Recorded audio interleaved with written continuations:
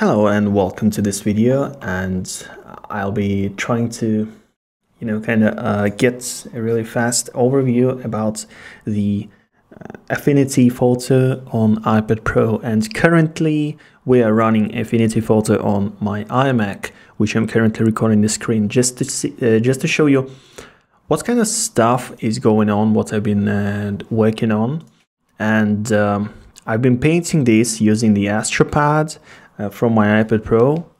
So basically what it does, it makes your iPad sort of a Wacom Cintiq kind of device. And today I was watching the Apple keynote at WWDC, and it was fantastic for many reasons. And one of them is because Serif have officially launched the Affinity Photo for iPad and iPad Pro in my case.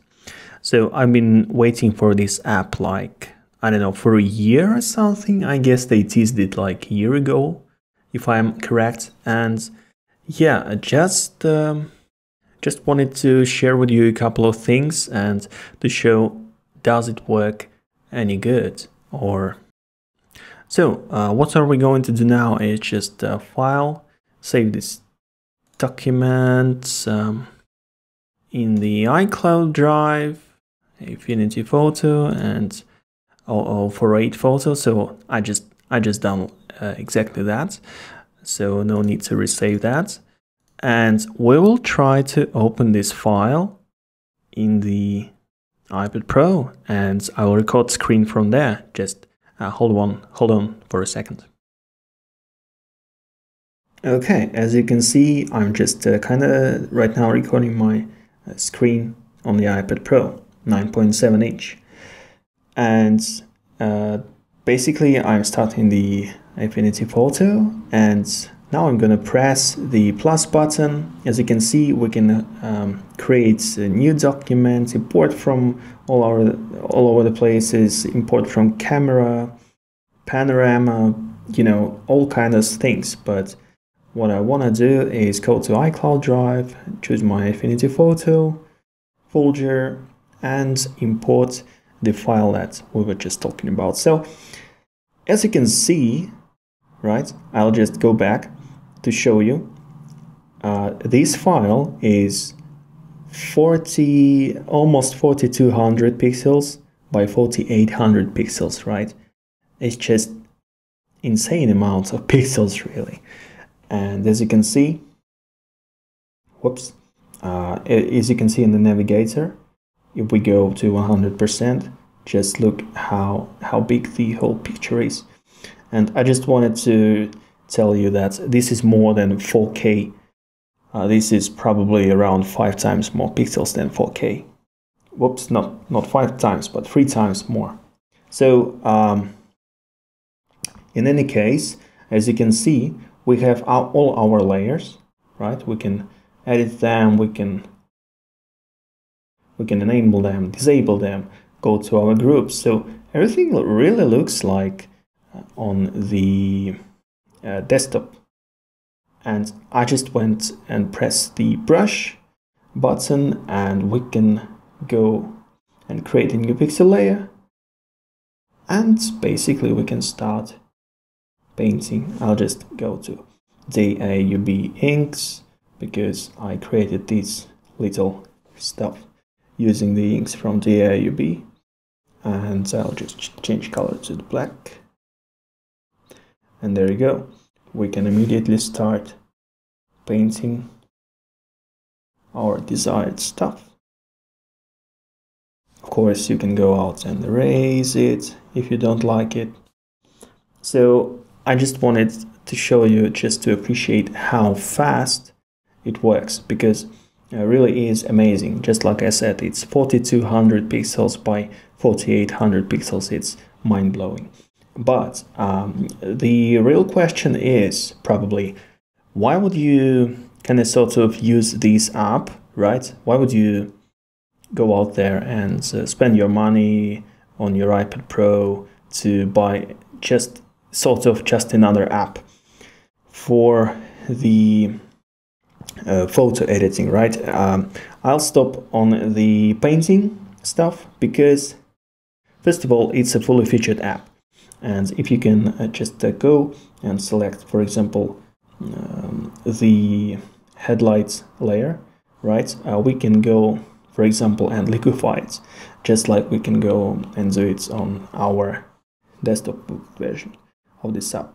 And I just want to make our headlamp a bit more menacing, you know, a bit more triangular, just by liquifying it. So this kind of stuff, when you see like when you're painting an eye or a nose or lips and they're kind of, you know, out of whack and they are not in their right place, you can go and just liquify the whole thing, and there you go, you fixed it.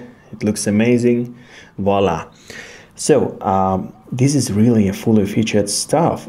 This is not a joke. This is like, you know, if you don't really know what Affinity Photo is on a desktop, it's an amazing program that is that's like Photoshop, and I haven't used Photoshop in 2 years since I have bought Affinity Photo, and it really is just a faster way to work for me, at least. Okay, so I just really hope it becomes another industry standard, and of course it supports PSD, anything you can imagine, including the Photoshop document file.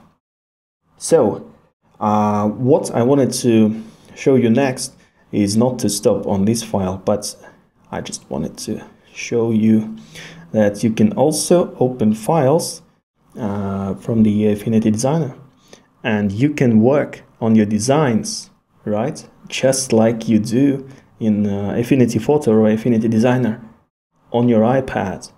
I mean, it doesn't probably sound like really fascinating and mind-blowing stuff, but when people tell me like, I don't know, I probably don't want a, you know, iPad because you cannot do really work on it because it needs you know, sort of a killer app, because you don't have a fully featured app for design work, for photo work. Well, now it does. Right? And I gotta say, this is some phenomenal stuff. As you can see, I'm editing the live blurs for this section and just kind of sort of improving stuff. And I'm just tweaking here and there just to show you how awesome does it all work. You can edit the text, you can spice things up. Whoops, my bad. You can edit whatever you want. You can go to the text styles. You can, you know, I haven't installed Futurity on my iPad Pro just yet, so I just go with the basic Futura, right? So that's kind of cool. Okay, double tap on this text, and here let's go to, I don't know, FLS might be all right. Okay, and as you can see, it is really smooth. It works pretty good. So you can go and return. Basically, you can share it wherever you want. You can save it on your iCloud. You can paint. You can do whatever you want. Of course, you can create a new document and make it as big as you want. Let's, for example, go to pixels and create a 12,000 pixels by 8,000 pixels. That sounds about right. And there you go, right? You can go press your brush and start creating, start working on your next masterpiece, right? So this is our flag. This is our little man. And he's like, hey, finally. Woohoo! Finally, a killer app for the iPad Pro. So what I wanted to say is this is the app to have on your iPad Pro, right? It's not just for Netflix. It's not just for, I don't know, taking selfies. if you were taking selfies with your iPad anyway. It's not just to watch YouTube, right? It is now a fully featured kind of mobile studio for creating, for painting, for editing, any kinds of documents, any sort of things. And I just want to say thank you very much, Serif team, for bringing this stuff to the iPad Pro. I enjoy using your apps on the desktop, and I will be using it on the iPad Pro as well. Thanks for that. And I hope you enjoyed this really quick overview of the Affinity Photo on the iPad Pro, and I hope to see you in the next videos. Please click subscribe and thumbs up if you liked it. If you didn't, don't. And yeah, see you in the next one. That was Affinity Photo on the iPad Pro. Thanks for watching.